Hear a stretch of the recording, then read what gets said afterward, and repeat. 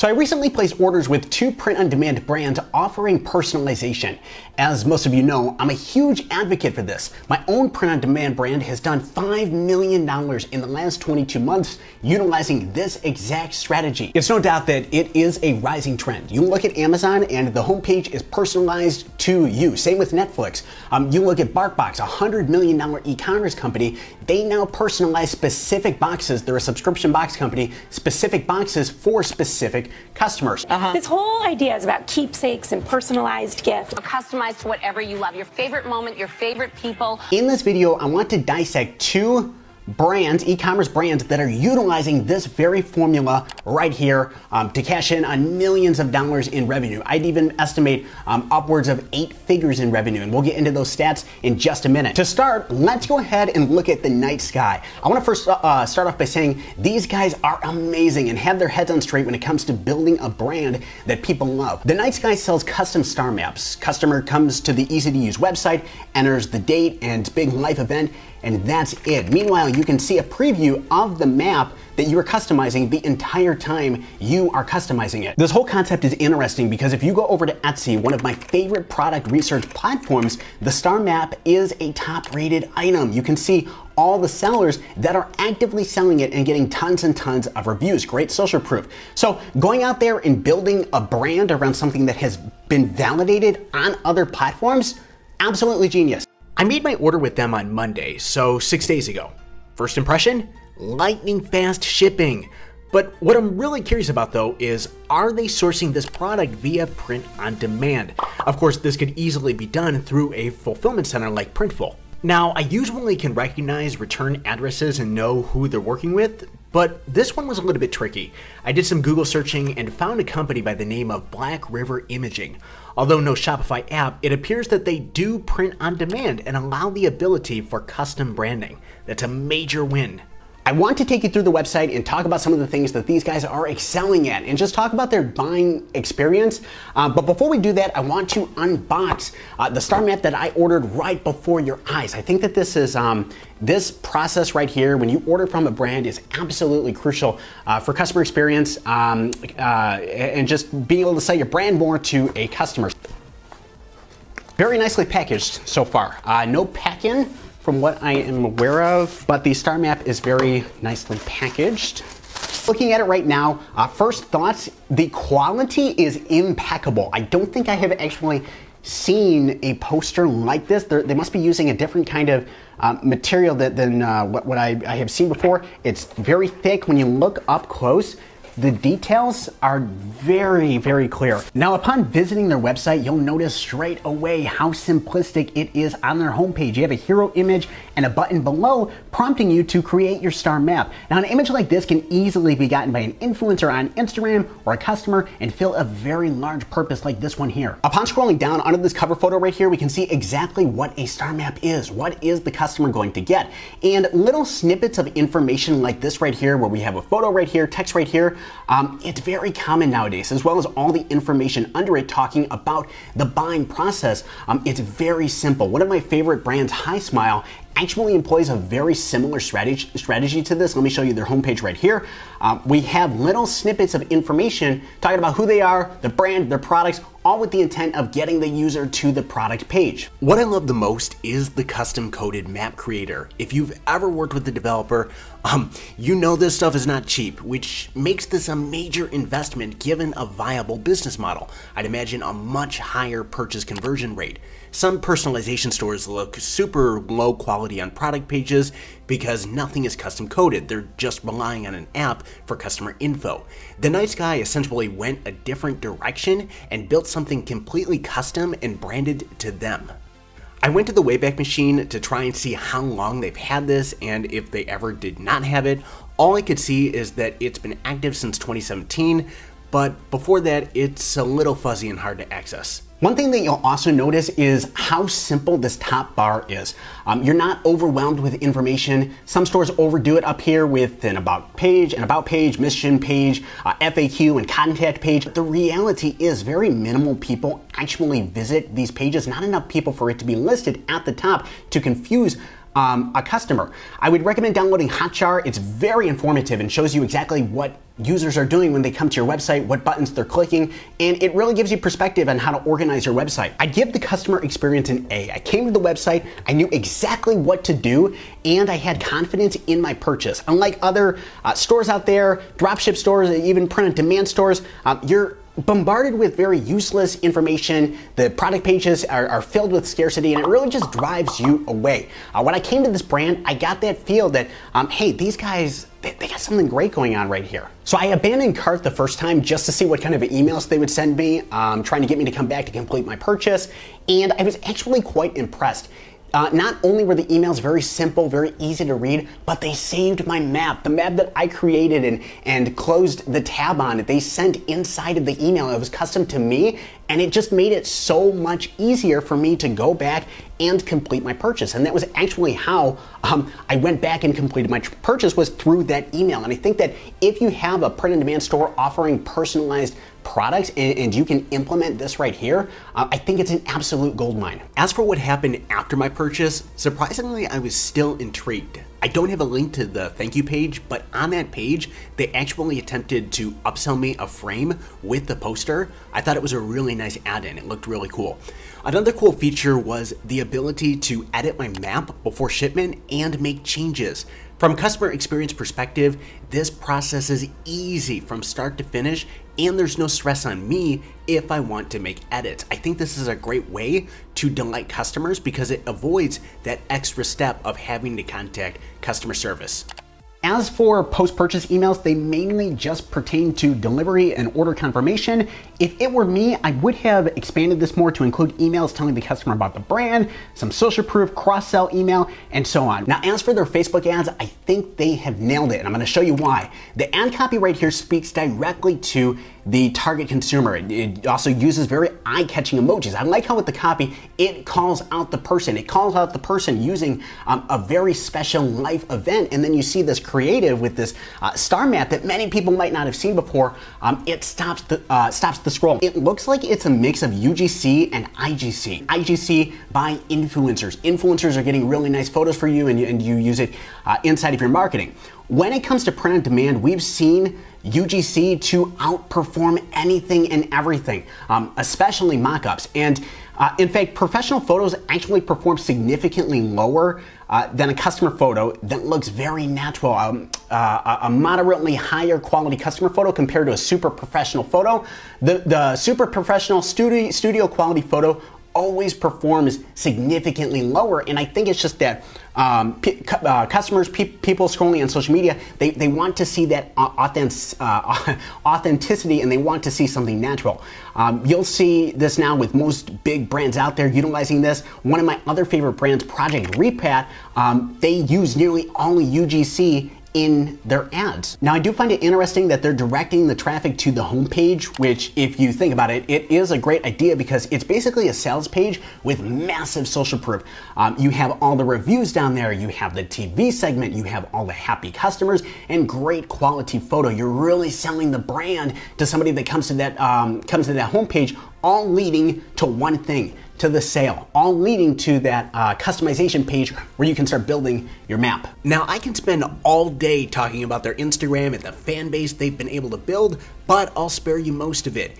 Instagram is generally going to be a brand's greatest asset for engaging its audience, so buyers and subscribers. I think the Night Sky does a really good job with this and posting these organic pieces of content almost every day.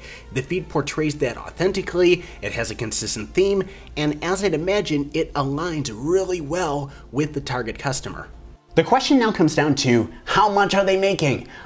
The answer to that is I don't know, but I would estimate it to be in the six figures, or most likely multi-six figures every single month. If you look at SimilarWeb, they are getting hundreds of thousands of visits every single month. Now, generally, your sales will exceed the amount of visits you are getting. And if you want more social proof, consider the amount of reviews they have on their website. Over 18,000 reviews. It's not easy to get those. If let's say for instance they are seeing a 10% conversion rate, 10% of their customers go and write a review after. That would mean that they have about roughly 180,000 customers. Now, If you times 180,000 customers by an average order value estimated by $65, that would make their lifetime revenue over $11 million. And judging by their Facebook page, it looks like they have been in business for what I believe to be about 2.5 years. Next on the list, we're going to look at Piper Lou Collection. Now, I actually found out about this store from Flippa. It's for sale right now for $5 million. That's insane because the listing says it's all print on demand. They don't have a warehouse where they have all the shirts and products they're selling, strictly print on demand. No in-house, nothing. I looked deeper into it and they've been in business for a while. They built a base of 450,000 raving customers that don't only shop once, but they're coming back. It's a raving following that they created because of the exceptional customer experience and great products that they had been able to offer. I'm not going to show you the Flippa screenshots right here, but they did actually do a whopping $12 million in 2017.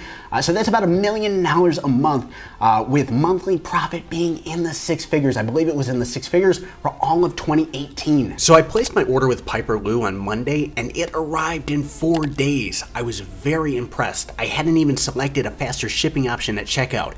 When looking inside the box though, when looking at the packaging, I could clearly see it was sent via 2-day priority. I think this is becoming more common, surprising your customers, something unexpected with 2-day priority shipping that they did not have to pay for, that they did not select at checkout.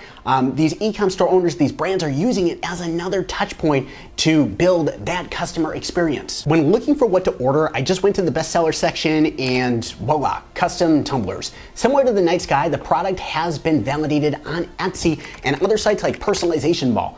And the conclusion to draw from this is there's a market for it. All right, so looking at the return label right here, and after doing some Googling on the Piper Lou package, I was not able to narrow in on a specific fulfillment center that they are using. Now, my guess is they're using an app, they're partnered with somebody like Printify that basically is partnered with dozens of fulfillment centers out there, and they list all the products that they have through their app. So that's what I'm assuming these guys are doing. They're not working with like a standalone fulfillment center like Printful, and that's just my guess. All right, so with that, let's go ahead and unbox this. Oh, pull it out. We have the typical receipt right here. It looks like we don't have any pack-ins. Some print-on-demand fulfillment centers will allow you to put stickers in here. All right, so we have the tumbler right here. Custom tumbler. Wow, this is actually really good quality, very good quality. And conveniently, it says on here, subscribe if you're enjoying the content. But it's very good quality, and I actually have not seen a tumbler like this before. We've considered selling these, but haven't been able to find good quality stuff. So overall, all we had here was a receipt, and then we had the product inside of the box. Nothing too fancy. However, the product is very good quality, so it's no wonder that the customers are coming back, and there's a very high repeat customer rate, and they're doing so well. Overall, I'd rate my buying experience an A. Starting from the homepage, it's really nice. It looks very credible. It looks like a very established brand. They're clearly not using a generic theme. My favorite part is seeing all the customers on the homepage. You really get that community feel when you see stuff like this.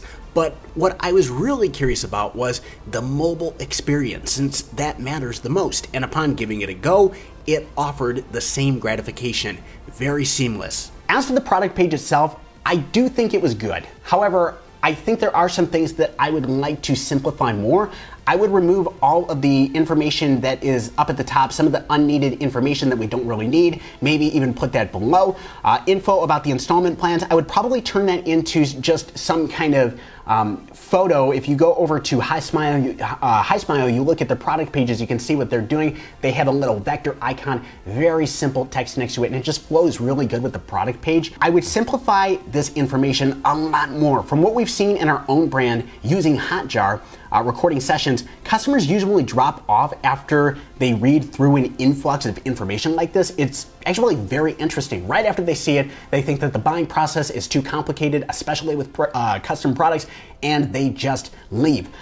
Generally, they don't even read it as well. So if you can simplify it, turn it into pictures, I think that that would perform significantly better. I'd also add some customer images inside of the image carousel for more social proof and show that people are actually holding the product, and customers looking at the product page, they can see that somebody like themselves has bought that product, and it's just personally something that I really like to implement. So after adding to cart, I really enjoyed the upsell experience. It's designed very nicely. As for the checkout experience, personally, I'm not a fan of the countdown timers.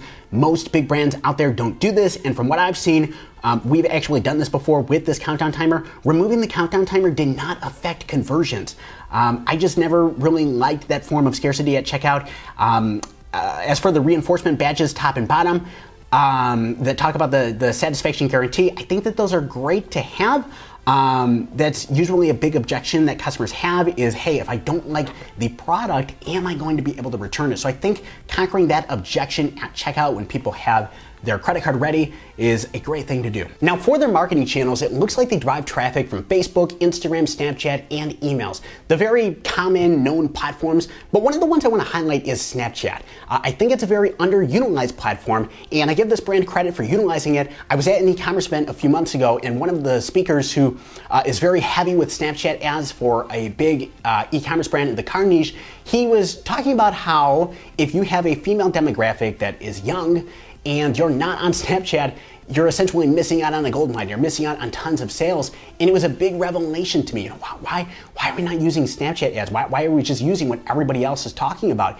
And I did a little bit of market research. I asked my brothers who just got out of high school. I asked them, what platform are you guys on right now? What's everybody using? And the answer was Snapchat. They don't have a Facebook, and they very seldom use Instagram. So it's just very interesting to see that, and the whole other essentially blue ocean that's available compared to the platform of Facebook ads that is so commonly talked about and so commonly used by all these e-commerce brands out there. Now looking at their Facebook ads, they're clearly advertising mostly custom products, a lot of ads up for that. They have a very similar copy and creative style to the Night Sky, but what really stuck out to me, besides the prospecting ads, was this ad right here.